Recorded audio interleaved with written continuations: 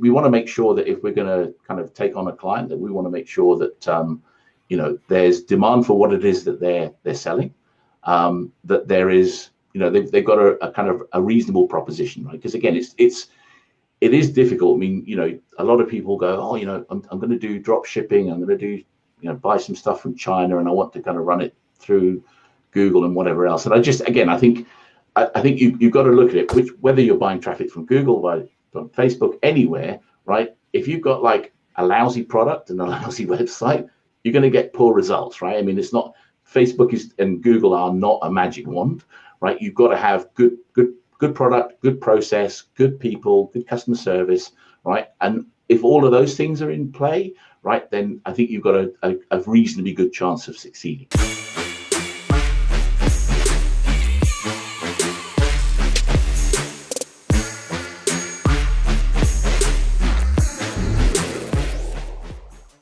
Welcome, everyone.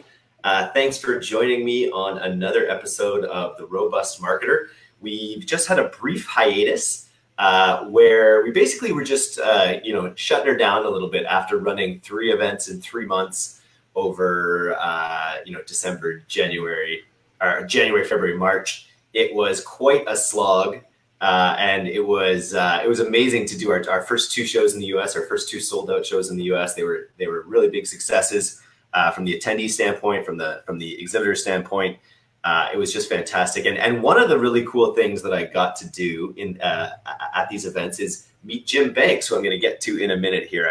We've got a funny origin story for how we met, very typical marketing story. But just to kick things off here, I want to welcome everyone for coming on live. We're going to be fielding questions today about Google Ads. And I'm basically we're going to call this another season. This is another season of The Robust Marketer because we're going to start interviewing all of the speakers who we've selected for this summer's e-commerce or Facebook and e-commerce mastery live that's happening in Barcelona on July 10th and 11th. We've hand selected another amazing group of speakers who are going to be talking on a number of topics to help people with their Facebook ads and Google ads and other sort of ad buying platforms, other e-commerce strategies.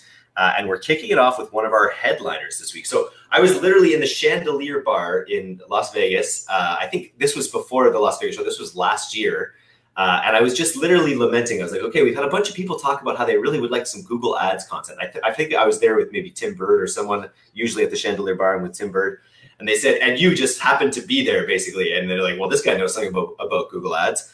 And we met there. So welcome to the program, Jim. Jim is the founder and CEO of Spades Media. He's like as OG as it gets in the Google Ads space. He literally was one of the first 350 people on the platform. Since then, he's gone over to profitably spend over $280 million, mostly on Google Ads. He's driven over $1 billion in e-commerce sales. Welcome to the Robust Marketer today, Jim. How you doing? I'm doing really well. And just for the benefit of anyone listening in, I do have actually a British accent. There's no sort of problem with the audio. This is genuinely how I sound. Nice. And my O's and U's are very Canadian. So I have a very thick Ontario accent, I've been told. So it's funny, actually, you mentioned the Chandelier Bar. I mean, I've become completely synonymous with this Chandelier Bar. Everyone goes, I walk through there and they expect to see me sitting there. And for a guy that like lives just outside of London, for them to kind of walk through the Chandelier Bar expecting to see me, I've clearly done my I've either done remarketing really well, or I've just spent a crap ton of money there. One or other or both. So it's not a bad thing to have attached to your name. It's a great bar. They have that one signature drink there, that verbena drink. Yeah. I don't know if you've ever had that. It flips your sweet and sour sensors for a minute. It's quite an experience. Nice. Well, welcome to the show today. Obviously we brought you on because of your incredible Google Ads expertise. But why don't you've had such a long, you've had quite a journey in this space. So start us off with your marketer's hero's journey. Tell us how you started and how you got to where you are today. Well, but funny enough, I actually celebrated yesterday was my 20th anniversary of working in digital marketing. And I did a 2-hour YouTube video, like I did my first ever YouTube live. Basically talking about like some of the things from kind of way back then. So, I mean, I started buying media. I mean, I worked for a web design company, and it was a bit like, Emperor's New Clothes. It was like all new. Nobody really knew what was going on.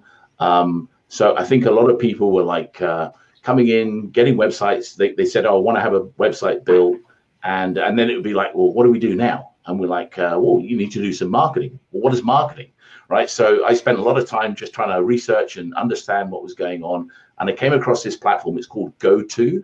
And GoTo was the kind of the predecessor of Overture, which was the predecessor of Yahoo, which really, I guess, it's the predecessor of Bing, the predecessor of Microsoft. That's kind of how that ecosystem has evolved. So we were buying traffic on GoTo, and at the time the traffic was all sort of like basically a penny a click, right? So, for us it was a case of, it was absolutely manna from heaven. We were able to kind of generate fantastic results for peanuts, but and really back then it wasn't anywhere near as competitive as it is now. So we kind of I did that. I worked for 6 months working for a .com startup.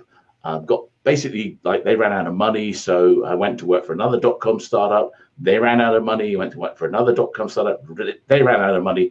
I thought to myself, I'm beginning to see a bit of a pattern here, right? So I decided after the third time of being laid off, that what I would do is I would take my life into my own hands and actually set up my own agency. So, at the time we were sort of trying to think of what the company should be called. And at the time, everything was all alphabetical. So, we were trying to think of, should we call ourselves Aardvark or whatever it would be. So we ended up with a company called Web Diversity, which starts with a W. So we were like much, much further down in the directories than we should have been.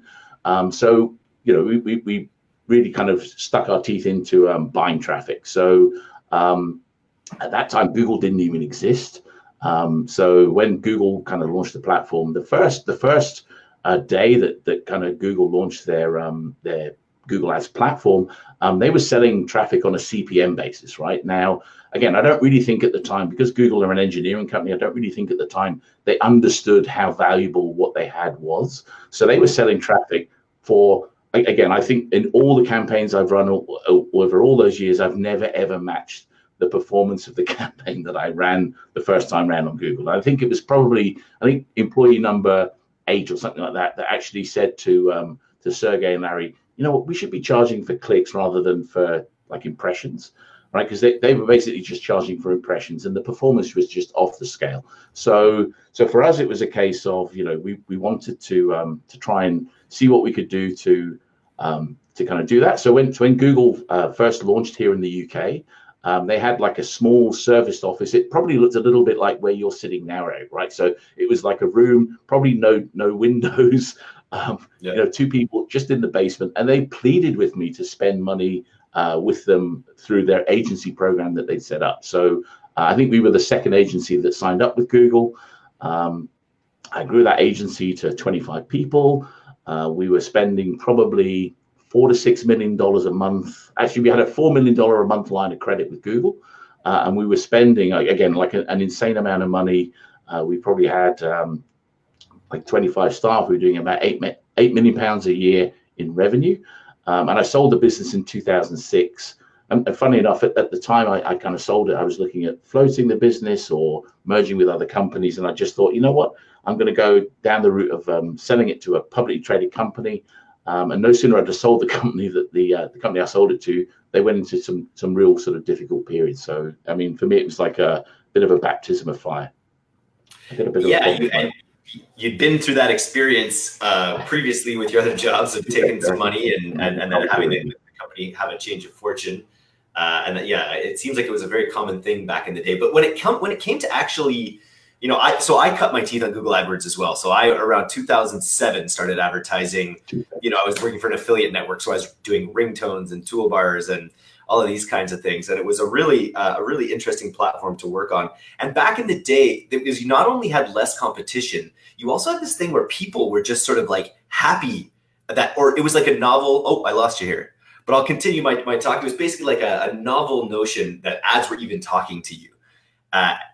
And you find this a little bit in, especially I think when you're advertising in other countries, perhaps. I lost you there for a minute there, Jim. Your sound is gone. How did that happen? So do whatever you did last time that got you, that got your sound working. But yeah, so AdWords again. Well, I think I'm back. There we go. He's back. Sorry. I I was no worries. I was just saying that you have, back in the day, you had the factor of like, it was less competition, but it was novel for the users, even that they had ads that were speaking to them in any kind of personalized fashion. Yeah. Well, I'm curious, like back in the day when you were doing those big numbers, what kind of clients were you working with back then? Well, funny enough, I mean, I actually set up an agency as a bit of a smokescreen, right? I wanted to kind of run some of my own sites, but what I wanted to do is I wanted to use somebody else's money to do it, right? And back then, Google were offering 30-day credit terms, right? So I thought, great, I can run kind of traffic and use Google's dime to pay for it. So a lot of the sites were sites of my own, right? So I was running a lot of affiliate stuff back then, and we were doing ringtones, payday loans, a lot of insurance, travel, again, like a lot of like high street retailers. I mean, at one point in time, we call them bespoke shirts, right? So basically custom made shirts, right? And at one point in time, there's a street here in the UK called German Street. And basically we had every single company that worked on German Street that made custom shirts as clients. So we were, and again, I think it's really, we were trying to get over the kind of the hurdle of, people were skeptical about the performance and everything else. And we just said, look, why don't you just throw a little bit of money at it, see how it performs. And the performance was just, again, like you look at some of the results people show now. Back then we were spending, peanuts and making tens of thousands, hundreds of thousands, millions of pounds a month for some of the clients that we were working with, and yeah, I mean, I think a lot of them, they were skeptical, and then they converted very, very quickly and threw a lot more at it. Very interesting, and I bet I have so many friends doing the agency game now, and I bet that it must have been really difficult back then to see these incredible fortunes you were making for these clients, and getting paid on the spend, which was much lower at the time. It's a good thing that you had your own affiliate sites and your own sort of like you're reaping the whirlwind on the side. Well, I mean, what was really interesting, Eric, is that when Google first launched, right, they were trying to steal money from TV, radio, and print, right? And that was traditional above-the-line media. And what typically happened was anyone that bought TV, radio, print, they were, as an agency, they were used to getting a 15% discount, right? So what Google were doing is if we bought $100 worth of traffic from Google, right, we only paid 85, right? So we were getting a 15% discount, and we were also charging our clients a 15% override at the time.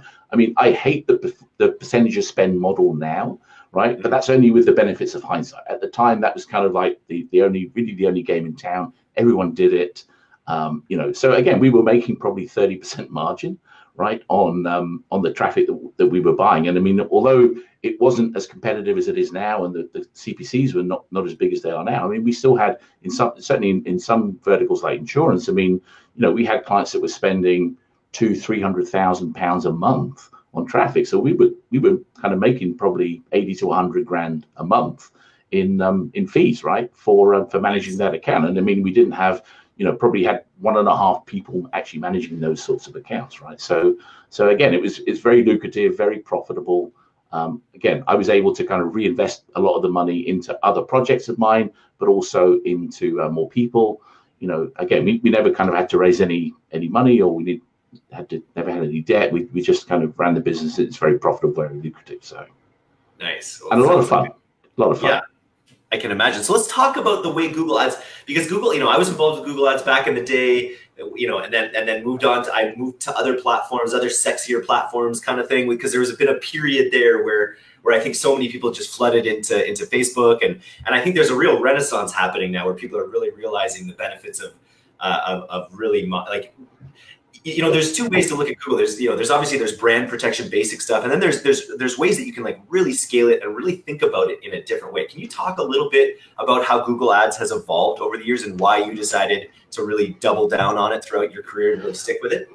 Yeah, so I think again, I mean, like I guess because I was involved in the very early stages, sold a business in 2006. I then set up basically an affiliate network, which I sold, but I became very, very aware of all of the kind of the tradings of companies that people were buying and why they were buying them and things like that, right? So again, if you look at some of the again, talk very briefly about Facebook. They bought Instagram, and everyone was like, $1 billion for an 11-person company, they're insane, right? And anyone goes, you look back now and go, that was like absolutely magical for them to do that, right?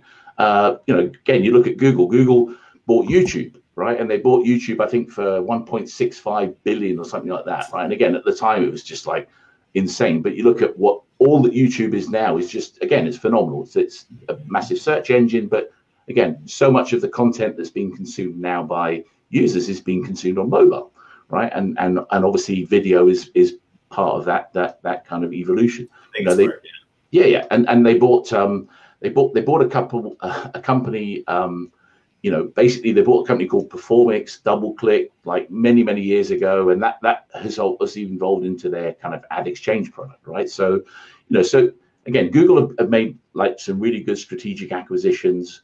They bought a company called Odometry quite recently, and that's their attribution platform, right? So again, they've been really good in, if they don't have in their ecosystem what they need to kind of pull everything together, they've gone out and acquired a strategic company that fits a kind of hole in their portfolio, right? So I think for me, it's really just a case of, there was a kind of a period of time when, clearly the public or the user base had gone mobile, but the kind of the sites hadn't really kind of adopted it, right? So they were still looking at pure direct response. I spent $100. How much did I make? I only made 80. Right. Well, let's stop buying traffic because it's not working, rather than actually looking at it from the point of view of, assisted conversions and stuff like that. So I think when you look at it now, there's a lot more multiple touch point journeys that take place. Google has their finger in a lot of those kind of pies, the ecosystem, right? But you also see people, they'll fire off to kind of Facebook, they'll fire off to Microsoft properties that may exist, and then they might come back to Google. And really, you want to make sure that wherever people are searching for whatever reason, right, that you're in the sort of the place to actually provide them with some form of a solution, right? And again, if you look at it now, a lot of the journeys, they may start with like a generic search. People will then start to look for reviews and product ratings and that sort of thing, and then ultimately they might come back and they'll ping off a kind of a brand search, and they'll see certainly on desktop they might see like product listings on the side of the page or at the top, right? So again, Google have evolved their proposition, right? So again, it used to be you'd had paid ads at the top, paid ads down the side, and they were all text. Right now, they've kind of evolved it so that there's not an awful lot of organic real estate left on Google, right? It's primarily paid, right? And I think, for me, it's very much, although it's still primarily keyword driven, there is, they're moving away from exact match terms to much more, broad match, like voice search kind of kicks in there. There's so much kind of there's so many moving parts to the Google ecosystem that try to kind of keep on top of it. I mean, for me, that's one of the things I really enjoy, is that there are lots and lots of moving parts to it, right? And they've come out with a lot of stuff to do with machine learning and AI, and they come out with what they call smart campaigns, right? But really, smart campaigns are really just a clever way of trying to get people to pay more money. And for me as an agency now, what I'm trying to do is I'm trying to adopt the smart things that actually do work and kind of call bullshit on the things that don't work. Because I'm interested in that, because I'm working with Google a lot back in the day, and then picking it back up to market these events, which I've been doing. I think all media platforms are at their heart, they're a little bit of I should put this delicately, fuck you platforms, where they will spend as much of your money as they can within the terms of what, and I found that all the time, that unless you were very careful about, cutting down, controlling exactly where the spend goes. Our audience is worldwide. We run these worldwide events. And so that's always a challenge in whatever platform I run, is making sure that we're really controlling where the money is being spent, essentially. And I found that with Google, that if you don't have the toggles just right, they'll spend as much as they can. Well, that's the whole point, is out of the box, right? Google are horrible for advertisers, but great for themselves. I mean, I'm not saying that let me put it into context. I'm not saying that if you're a brand spanking new advertiser, never advertised with Google before, that you couldn't spend money and make money, right? Yeah. But the reality of it is that you could probably make 5 times as much money if you had the settings right from, again, working with an expert who understands what sort of things to switch on, what sort of things to switch off, what sort of things never to include, right? What sort of things to always include, and again, just how the whole Google ecosystem works, right? Because again, it's a very, very complex ecosystem. Again, you've got some people that like Tom Breeze, who I think is going to be at the event. I mean, he's a YouTube video genius, right? Absolutely fantastic in terms of YouTube advertising. That's all they do, right? They just buy YouTube advertising, and they're very, very good at it, right? But again, if you look at the way kind of that the whole YouTube thing works, is YouTube is phenomenal for remarketing. But again, that like you see people when we audit accounts, we tend to find there's a lot of pieces missing of the puzzle, right? So like they don't make it easy for you to be able to say, here's my analytics account, plug that in. Here's my Google Ads account, plug that in. Right, I want to run some ads on YouTube. I want to be able to plug that in. Right, again, like I spoke to a Google rep, and they were like, oh, we don't really have the kind of the tracking of conversions dialed in on YouTube as well. So if you're running YouTube in the same account as you're running Google search, you're not going to have the kind of the results that you want. That is, yeah, that's interesting there. I just switched off my. Nice. You touched on it there a little bit. And I really liked when you were talking about how Google has evolved their products to really sort of give you a more three-dimensional view of the customer journey. And I feel like that's one of the key differences. I think you obviously want to be able to, in whatever marketing you're doing, you want to be able to dynamically to where people are in the buying cycle. But I feel like Google specifically, because of it's based on intent, gives you that opportunity more than other platforms, especially more than Facebook. Yeah, because again, if you look at the way Facebook works, like if you're running ads on Facebook, you're interrupting the reason why people are there, right? So people are there to watch videos and leave comments on their friends' posts, and then there's an ad appears, right? Whereas Google, they've specifically gone there and they have a specific problem that they're trying to solve, or a place that they need to be, or something like that, right? And Google can help solve those problems with the ecosystem that they have, right? And obviously they've got their own kind of owned and operated properties, right? And then they also have their kind of the partners that they work with, right? So they'll work with the BBC. Again, it's really interesting. Like like the BBC in the UK is all funded by a license fee, but outside of the UK, it's funded by advertising, right? So anyone that goes abroad will see ads that on the BBC, which ultimately are powered by Google, right? So Google have built the architecture to enable publishers to make money from the sites that they have,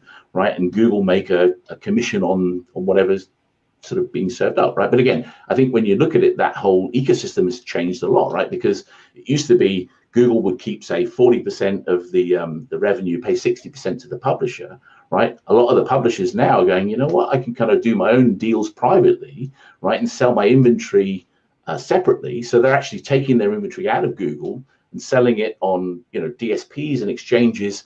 And what you see on Google is the kind of the stuff that they haven't been able to sell at a premium level, right? So in some respects, although there's still an absolutely boatload of traffic available on the Google display network, a lot of the good traffic has gone by the time it actually arrives at the Google display network. So, and again, we've tried to understand where those buys are, and again, a lot of it would be, we'll try and identify a publisher on the Google display network that we get good results from, right? And then we'll kind of work our way up the funnel into the exchanges and through the DSPs to try and find more of the inventory at a more of a premium position and a better maybe privately negotiated rate. So do you ever circumvent the exchanges entirely and just go, like, this is something that Alex Brown talked a little bit about in his speech in Las Vegas, was actually doing direct site buys, and he didn't seem to be going through the displays in a traditional sense. Do you ever go like totally circumvent them? And I guess there's header bidding in there as well now, right? Yeah, I mean, header bidding is, again, I mean, I think that's come about, I think, a lot because of the ecosystem that Google has built, right? So Google have been involved in every single impression that's served, and again, I think a lot of publishers are kind of uncomfortable with that, right? So they're trying to kind of take more of their control and have the opportunity to sell their own inventory before Google actually sells it on, right? So I think you're seeing more in that header bidding thing. But again, I mean, so on the DSP that we use a platform called Centro. And we have like a full kind of media buying platform, so we can negotiate deals and do private deals. So again, if there's a particular site that we want to kind of buy a private placement from, we say we want to buy 1 million impressions from you, we want to pay $5 CPM, and we want to buy these hours on, again, it's almost like all of the things that people used to get from Facebook. It's still available, but outside of the Facebook ecosystem. So interesting. All right, so okay, let's talk. So I think a lot of our audience are they're building agencies or they're building e-com companies. I feel like that's a big, or they're saying they're building an agency and they're running affiliate stuff, like a lot of affiliates and agencies do. So I think somebody came up with coined a really cool phrase. I think they're called consultancies, right? So they're consultant agencies, right? So it's not really an agency in the traditional sense, but it's more like a consultative agency. I love portmanteaus, so I'm going to start a consultancy as well. But okay, so say you've got a new client or a new product who comes to you. It's an e-com product. What is the process you go through in terms of finding out how you're going to build a scalable campaign for that product? Describe this sort of overview of the process. Okay, so I mean, for us as an agency, I mean, we probably get approached by, for every 10 companies that approach us, we might only decide to work with 1 or 2 of them, right? And part of the reason for that is, again, I think for us, we want to make sure that if we're going to kind of take on a client, that we want to make sure that there's demand for what it is that they're selling, that there is, they've got a kind of a reasonable proposition, right? Because again, it is difficult. I mean, a lot of people go, oh, I'm going to do drop shipping. I'm going to do, buy some stuff from China, and I want to kind of run it through Google and whatever else. And I think you've got to look at it, whether you're buying traffic from Google, from Facebook, anywhere, right? If you've got like a lousy product and a lousy website, you're going to get poor results, right? I mean, it's not, Facebook and Google are not a magic wand, right? You've got to have good product, good process, good people, good customer service, right? And if all of those things are in play, right, then I think you've got a reasonably good chance of succeeding, right? So again, what we tend to look for is we'll look for, because most of the success that you'll have, probably 80% of the success will come from stuff that you do yourself, and the other 20% will come from stuff that your competitors do, right? I mean, again, like way back in the early days, we used to go toe to toe with Amazon, right? And people were like, well, how could you possibly take on Amazon, right? And again, we basically spent the time understanding what their buying behavior was, right, in the auctions. And what we tended to find is that we found that Amazon actually ran out of money, right, usually around about the 20th of the month, right? So they would go hard, really, really hard, right, from the beginning of the month, and around about the 20th, they would just run out of cash, right? As in, like, they probably had like 50 million to spend in the month, and they'd spend 50 million by the 20th of the month, and then they would just disappear, right? So for the last 10 days of the month, Amazon were not involved in those bids, auctions that were taking place. So we could just go in and clean up. So we basically understood that that's what their behavior was, right? So we made sure that we kind of reverse engineered our strategy so that we picked up all the opportunities that existed at the end of the month.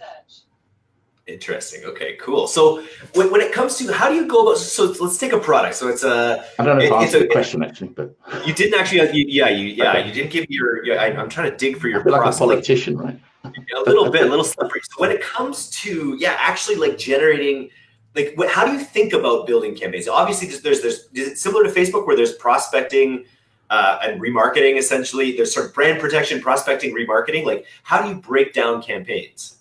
Yeah, so we typically would start. I mean, again, like there'll be some slam dunky type things that you can do, right? So again, like a lot of the big success we'll have will come from branded terms, right? So if you're working with a company, and they're a reasonable brand, they've spent a decent amount of money over the years building their brand, whether it's either above the line or whatever, right? They're going to get incredibly cheap traffic that's going to convert incredibly well. Yeah. So for us, I mean, we put branded search in to kind of begin with, and the reason that some people, there's this big argument between paid search aficionados, and they say, well, why would I bid on my own brand when I already rank for it organically, right? The reason that you bid on your own brand is, one, you can test different versions of your homepage without jeopardizing your organic results. You can add like a lot of site links in, so you can have lots of different jump off points. You can actually route the traffic to a completely separate user experience. If you wanted to send them directly to to a landing page offering a new product that you've kind of brought in, you can use your brand terms to actually basically seed a new product that you have going into the market, right? So so for us, it's very much a case of we start with the brand, right? Then we look at generic. We'll look at and again, what we try and find is that there'll be some keywords that the particular company will want to be synonymous with, right? So in a lot of cases, like I used to work for a travel company called Cheap Flights, right? And there was probably 20,000 searches a day for the term cheap flights in the UK, right? Now we wanted to be number one, right? And we basically lost a ton of money buying that keyword because it wasn't profitable to buy such a generic keyword, right? And make it kind of back out on the bottom line, right?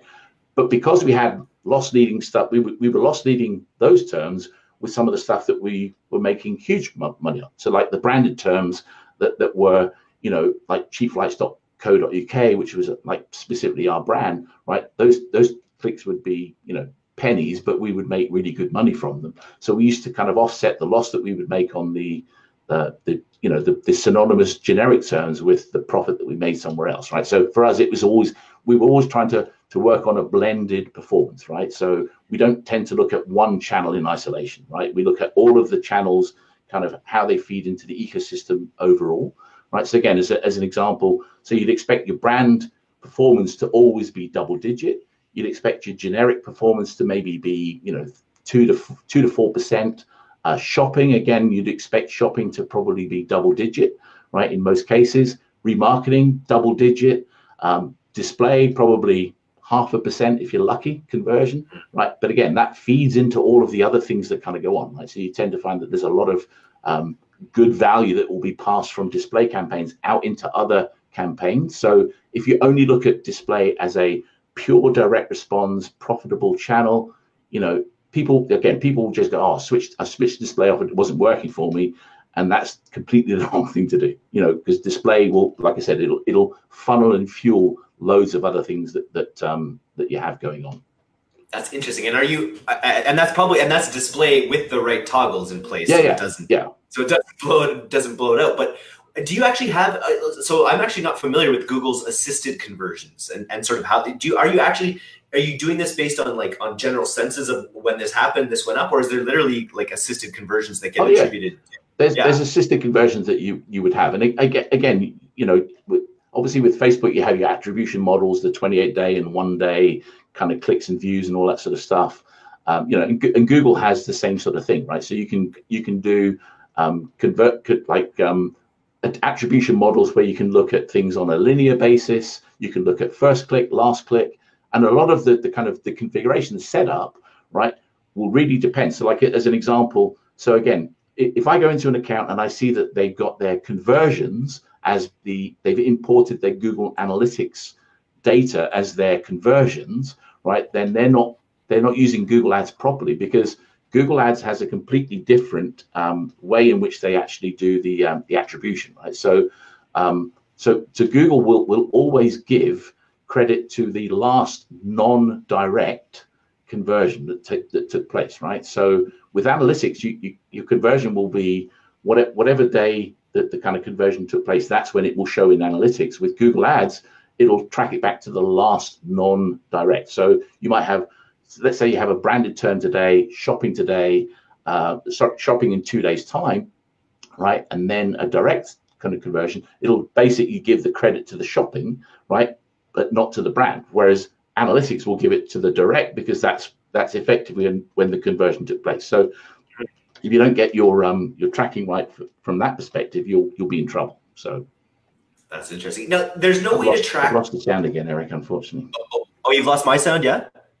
Check. Hey, audience, can you hear me? We've got a few comments here.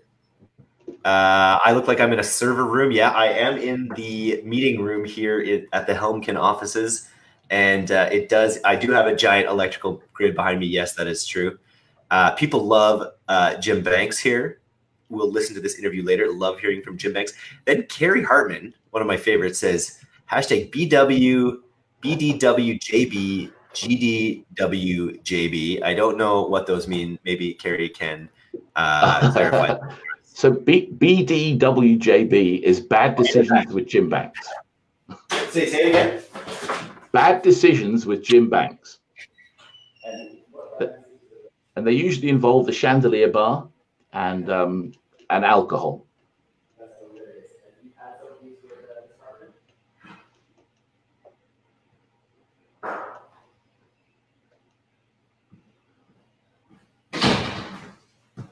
Hold on, I must plug in here. I have two. I thought I could away without a plug, but I'm not. I'll be right back. Did we? Okay, we're a few kinks in this this week's Robust Marketer, but nice. I want to thank everyone for sticking with us while we go through this. Yeah, Vegas is always an amazing thing. So if you want to catch Jim, get into more detail on his process and what to expect in the future, which we'll actually talk a little bit just after this with Google Ads, you got to come to Barcelona. It's going to be an incredible show. Another 2-day event. We're just finalizing the venue this week, and so we'll be announcing that soon for everyone. But we'd love people from the Ad Buyers group to come on out. It's always an amazing show. We had over 400 people at our event last year in Barcelona, so we're anticipating the remaining tickets to go fast. We're already halfway sold out, and I absolutely can't wait for it. Barcelona is one of my favorite cities in the world. I imagine you've been there as a European there, Jim? Yeah, I've been there a few times. I love it. It's a great place. That's fantastic. Okay, we've got a few questions here. Why don't we jump into that? We've got what are the biggest mistakes that beginners make with Google Ads? So I think the one thing I see all the time is people like, and I don't mean this I don't trust them, but it's like people trust Google implicitly, right? So they will say, if Google says you need to bid $4.50 to show, people will bid $4.50 to show, right? So that, you know, they obviously force you to kind of like increase your bids, when the reality of it, again, like unlike a lot of people where, you know, they like, again, we talk to people in the Facebook Ad Buyers group, they go, I'm going to do Facebook. You kind of start low and then you work your way down.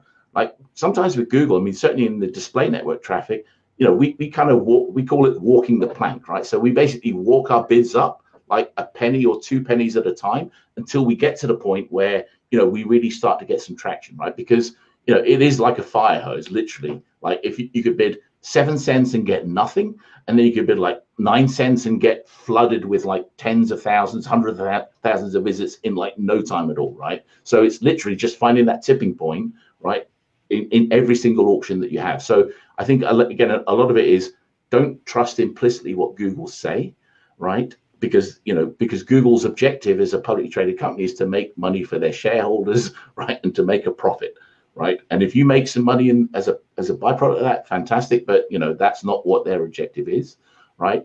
I would stay really as far away as possible from campaigns that involve a mixture. So you mentioned at the beginning here that that you run your campaigns globally, right? So again, the value of visitors in certain countries is much, much higher than in others, right? And if you have a campaign that's targeting the whole world, then basically you're overpaying for some of the visitors and probably underpaying for others, right? So what you need to do is try and find that sweet spot. So we kind of really look at them as sort of tier 1 and tier 2. So the tier 1 would be your English language speaking countries, the US, UK, Canada, Australia, New Zealand, South Africa, you know, probably France, Germany. And then your tier 2s would be sort of countries where, you know, like Philippines and Indonesia, you know, big populations, but not necessarily holding as much money to kind of spend on acquisitions that you might want. Shout out to all my friends in Nepal. We have a lot of Nepalese that found their way onto our remarketing pixel. So at Facebook, we end up, yeah. So this is, yeah, the international battle. We've definitely gone through a very a very tiered system of making sure that we're only hitting the right audiences. It's interesting with Facebook. Sometimes the worldwide ones, like it's always a balance, because if you can find a way, like sometimes the wider you can open up a campaign, the better it will work, as long as you do have the right release valves or the right sort of like stop loss. And again, I always say, like, if you put a sensible daily budget in place, right, again, I mean, even then, you still could get into trouble, but not nowhere near as bad, right? So again, like the way the biggest thing I always see people go, I set a daily budget at $100, and Google spent $400 today, right? So how can they do that when my budget was 100, right? And the way the daily budgets work in Google is they will not spend more than 30 times your daily budget in a month, right? So if you said,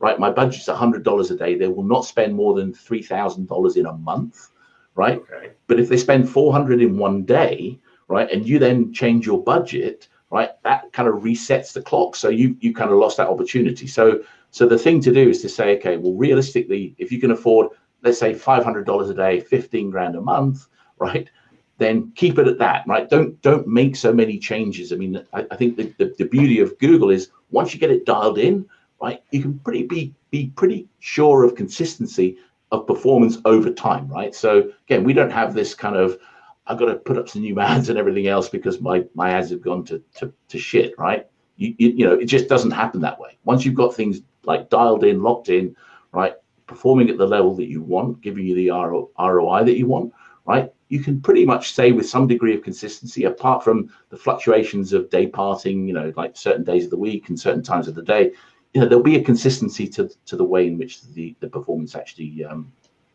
know, pans out. Nice. But again, I just think it's one of those, you know, don't try to force the issue as much as I want everyone to make money. Don't try and force it, because if you try and force it, you just won't kind of succeed. You can't go in and bully, right? You can't bully Facebook. It just doesn't work that way. Yeah. Google, you mean? Yeah. Sorry, Google. Yeah. Exactly. I like you can bully Facebook, but you can bully Facebook, as we know, and I like that you particularly if it's him. You've got to really get into that space with your plank. You got to the plank method, the walk the plank method. You can formalize that in Barcelona. A few other things here. And this is something that goes back to, you know, my biggest success with Google Ads back in the day were on these e-card download sites. Literally, we were running IAC toolbars, and I spun out Easter e-cards, Halloween e-cards, Thanksgiving e-cards. And this was back when one of the first big algorithm changes came, and we had to, you couldn't just be a landing page anymore. You needed to have content on the site. And so we were keyword stuffing. I was writing blogs about Mother's Day e-cards and things like that. It was super interesting. But one of the things that we did very quickly was to use dynamic insertion in the ads, but then also use dynamic insertion to some extent from an ad group level to the landing page, so that we were actually driving people, you know, that there was really consistent language through from the ad through to the landing page. So the question here, and I imagine it's still the same, but how important is consistent language between keyword, ad, and landing page? Yeah, I mean, again, like everything that we do on Google is all about the user, right? And for us, it's about a consistent kind of, you know, what they'll find, what they're looking for when they get to where they arrive, where you put them, right? So again, it's got to be, you know, and again, dynamic keyword insertion still works, right? But you also have like what they call ad customizers, right? And ad customizers, again, I'm going to cover some of that in Barcelona, but you know, it's a cool way of being able to kind of differentiate based on location and based upon device that people might be on, but also based upon the time of the month, right? So it used to be you'd have to create 100 ads if you wanted to kind of you know, cover all bases, right? And now you can actually use one ad customizer and a kind of a data feed to actually populate that ad. So the ad will be much more bespoke for the people that are there. And when they actually get to the other end, like, you know, again, if you've done good work in terms of the actual pages that you build, right? And you've got like, you know, the keyword in the title, keyword in the description, keyword as alt tags on images that you have, right? That will help your quality score. If you have a better quality score, your ads will be cheaper, right? So, you know, there's definitely still mileage in having that. But the one thing that was really interesting, I mean, I think we first started using dynamic keyword insertion, I think in 2002, right? When it first kind of launched, right? And at the time, it was just, again, a game changer at that particular point in time. But what became really apparent to us quite quickly was that no sooner had they brought it out, everyone was using it, right? So what we found was that, you know, you had 10 results on the page and all 10 of them would have dynamic keyword insertion. So they'd all say the same thing, right? So we actually got to the point where we pivoted, right, from doing DKI to not doing DKI, right? So it's almost like then our ads stood out because they looked different, right? Because everyone else's was DKI and ours were not DKI. right? So that's funny. I was going over one of your old presentations, and it's hard to know because your presentations are great in that they have very little text on them, which is great for when you're actually presenting. You can tell you're a polished presenter. But it was hard to glean. But the one thing is the zig. You talked a lot about zigging when others zag, and that seems like a really great example of reading the marketplace and making sure that you're in a good spot. I mean, again, I'm pretty sure that we must have invented. When I say we, my team, we must have invented probably 80% of all the things that you would consider to be black hat PPC, right? So the things that were really kind of pushing the boundaries of like acceptable behavior, right? We kind of probably invented most of those things. And again, I think certainly when I was running my affiliate network, I mean, a lot of what we had to do was try and keep one step ahead of the kind of affiliates that were going to try and game the system, right? So we needed to know what the system was to enable us to kind of prevent people gaming it, right? So I think my team invented, and we actually lost a Google account for it, but my team invented, we were running a lot of dating ads at the time. And I believe we invented the message banner, first of all, that you have this many messages banner. And then we also invented it, well, as far as we're concerned, adding that into that message text, like you have this many messages as one of the lines in the text. And that really, people did not like that. That was a no-no for that one. So I'm very familiar with that sort of that gray hat race of just pushing up to the line as far as you can to get the desired performance. I mean, it's funny. Like there's now some tools out there that will do this brand monitoring, right? So again, if you're a brand, right, and you want to protect people bidding on your brand, right? It used to be that there was no way of doing it, and then I think people like Brand Verity came out and stuff like that. But back in the day, I mean, what we did was we would bid on the brand terms. Right, we would then phone the office. So we were an affiliate working with some of the biggest insurance companies here in the UK. Right, so we phoned the office to find the person who was actually the person that was responsible for checking the ads to see whether anyone was bidding on the brand. Right, they would literally go to Google and type in their brand, and if there was anyone there, they would contact them. Right, so we found out when that person was actually in the office. Right. So that we could switch the ads off when they were in the office and then switch them on when they were not in the office. Oh, right. So that's a different kind of day party. Yeah. And then we thought, well, this is silly that we keep having to switch the ads off. So eventually we worked out, we actually went to their office, asked to kind of go onto their Wi-Fi in the office, got their IP address, put the IP address into Google to enable us to basically block their IP from seeing the ads. So then we could run them 24/7, right? So, so again, it's almost like it's an episode of 24, you know, we're kind of going in, cutting the black cables and just, you know, but again, like for us, it was important that we did that because we wanted to make sure we could capitalize on the opportunity for as long as it existed. So, yeah. Oh, very interesting. Okay, so a question here about Bing. Do you emulate your campaigns on Bing? And do you know about the changes that the Bing platform is going to announce to switch to a Microsoft Ads platform? Have you heard anything about this? Yeah, so a couple of really interesting things about Bing. So again, I've always been a huge fan of Bing, have been for years, ever since they were, like I said, they were kind of go-to Overture. They then became Yahoo, then Bing, and then I think. Like a lot of people buy Yahoo Gemini. So again, I don't know if people that kind of buy media on Gemini have noticed, but Gemini just doesn't exist anymore. And basically, Bing did a deal with Verizon Media so that all of the ads that were being served on the kind of Yahoo Gemini platform are now being served through basically this partnership that Verizon Media did with Bing. And then just recently, I think in the last day or so, Bing have made an announcement that they're going to be called Microsoft Advertising moving forward. Again, it was always kind of confusing. You had sort of Bing, Microsoft, Internet Explorer. You know, it was like a really complicated thing. But again, you could buy from for a while. He was, yeah. But again, I think when you look at it, I mean, they quietly kind of amassed probably 27% market share in the US, right, of all of the searches. Yeah. And again, I think a lot of people go, well, what do they have? It's like, well, they've obviously got Windows. So Windows 10, by default, it has, you know, ad results served by Bing, and obviously Microsoft now. You had like Firefox, so that's all Bing. You've got Skype, that's all Bing. what else is there? There's a PS4. Anyone that has a PS4, all the ads on there are from Bing, right? So there's a lot of traffic that they have. And to answer the question you said about, do we just mirror the accounts? I mean, what we do is to kind of get things up and running on Bing quickly. What we tend to do is we'll import the campaigns from Google into Bing, right? But that's just the starting point. I mean, from there we kind of we do a lot of work to kind of get it so that it actually performs the right way. So again, we kind of set up the Bing shopping feed. You know, Bing have got their own. I'm going to keep calling them Bing for a while because they've only just changed to Microsoft.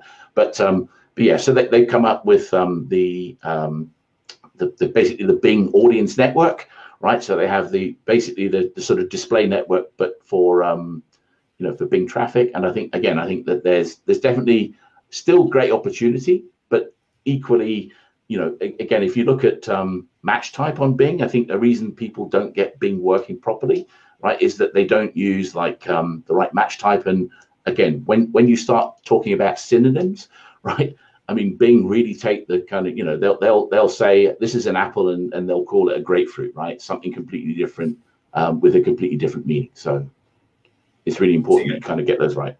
You got to watch that. Interesting. Yeah. Okay, cool. Well, we're coming up on the end here. I'm just going to flash. So if you're looking to come to Barcelona, you can go to istack.link/ad buyers right now. And we have tickets available. We have a price increase coming quickly.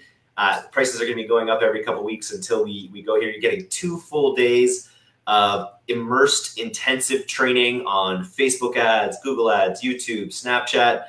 You're going to walk out of this event a much improved ad buyer. You're going to meet incredible people. You're going to have total access to the speakers. I hope Jim's ready for mentorship hour, where he saw how that works in San Diego, how the speakers just sort of get a real opportunity to meet a lot of people who have questions for them. What are you going to be bringing to the table, sort of specifically? What I don't know if you've written your presentation yet, but what is your presentation going to be like in Barcelona? Well, again, the one thing I've always tried to do, Eric, I mean, I go to lots of conferences, speak at conferences all around the world. And what I always try and do, I always try and make sure that, you know, I mean, people have taken like time out of their day. They've spent money, right? Obviously to buy a ticket, they've had to buy a plane ticket. They've had to buy the ticket for the event, right? It's a big investment, right? And what I want to make sure is anyone that, again, like if I was the only person on stage and nobody else was there and I talked for the length of time that I have, right, I'm pretty much guarantee that anyone that kind of takes the things that I give to them and takes them away and does something with them, they will get amazing kind of results from it, right? And, you know, again, anyone that's seen me speak before can kind of verify that, you know, I don't leave anything out, right? Because again, I think a lot of it is, you know, it's the execution is the most important piece of it. It's not what it is, it's what you actually do with it, right? So again, I will give people, here's the keys, right? But it's entirely up to them to take those keys and actually, you know, turn them into money, right? So for me, you know, again, I don't kind of hold anything back, right? But at the same time, I don't kind of gloss things up and say this is a hack and this is a, you know, whatever. It's just like, you know, silver bullet that's going to solve all, you know what I mean? It does all come down to execution for sure. Yeah. Again, there's nothing that I'm going to tell people that is not publicly available, right? But again, I've spent a crap ton of money, you know, and a lot of the things that we've done, we made mistakes with, right? And because we made those mistakes, we know what not to do when it comes to putting things on board, right? So again, like you know, some of the new smart campaigns that Google have come out with, right? Some of them are good and some of them are great and some of them are absolutely appalling, right? And we've tried them all, so we know which ones to kind of run and which ones not to run, right? And I'm going to be covering some of that in Barcelona in some detail, right? Again, I don't know how much time I have to kind of speak on stage. I mean, I'm pretty sure I could talk for 2 days, but you know,